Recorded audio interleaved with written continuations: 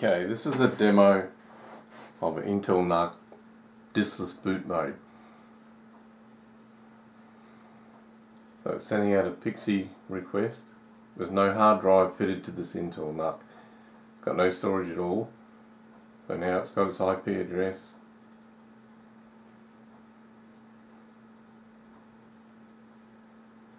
And what it does is loads a Linux kernel over the network, then it mounts the Linux TLXOS root file system over the network using ATA over Ethernet. So this one has been configured to boot in HDX mode, and it will boot up and then a dialog box will appear. So this is the perfect configuration for someone that's sharing one device with multiple users. And that flickering you saw there only happens on first boot. It's a trivial issue. It'll be fixed in a later release. The username, so all you do here now is enter your username.